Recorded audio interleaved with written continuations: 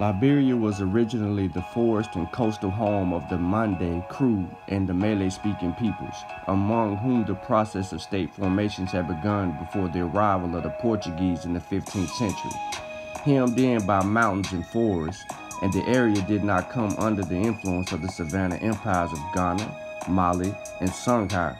Yet its protected geography features allowed the creation of states, many of them small and widely scattered, but the sufficient contact to form confederations occasionally for the purpose of defense and trade.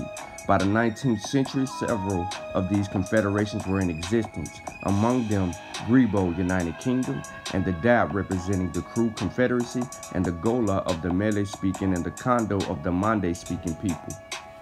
Oral traditions supported by Portuguese accounts suggest certain migratory trends. It is generally believed that the disintegration of the Mali Empire in the 15th century led to itinerant Malike traders and warriors to move from the savannah into the cola plantations of the forest, bringing with them their merchandise as well as Islam. Waves of Mande people are known to have descended in the middle of the 16th century from Upper Guinea into southern regions of Liberia and along the coast of Sierra Leone. One of the most important of these migratory routes seemed to have been the one emanating from the Guinea and entering northwestern regions of present-day Liberia through Vanjama and Lofa County, Zorza, Zolowo, Belayela, and finally Bopalu, a popular trade and market center which lay at the crossroads of trade routes between the savannah and the coast. Bopola provided easy access to the coast through Musarado and the Cape Mount. It was also a major center in the Kondo Federation. Now, the impact of Islam was sufficiently great to have led to the invention of indigenous alphabet among the Vai, a subgroup of the Mande, in the early decades of the 19th century. This alphabet, employed a medium for general communications, became famous and was used during the Second World War as a German secret code. The Mande preserved law and order through powerful secret societies, the Poro for men and the Sande for the women, which were also vehicles of transmission of culture and traditions from one generation to the next.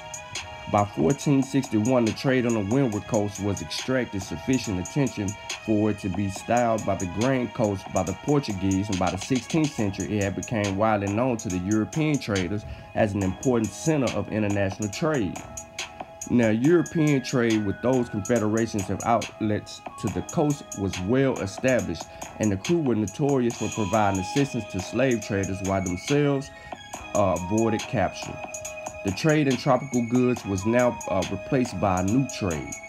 The modern state of Liberia was an offshoot of slavery and the anti-slave trade movement of the 19th century, and was made possible by a combination of fortunate circumstances.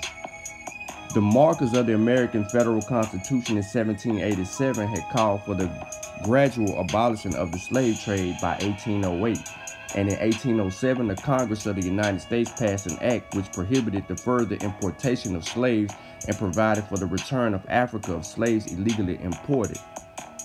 Now, the question then arose as to the means of their return to Africa. This was at first considered to be within the jurisdiction of responsibility of the state in which slaves were found, but since few states had the necessary resources, the federal government had to intervene. Thus began a series of legal battles which plagued the whole scheme attending the founding of Liberia. A history of West Africa.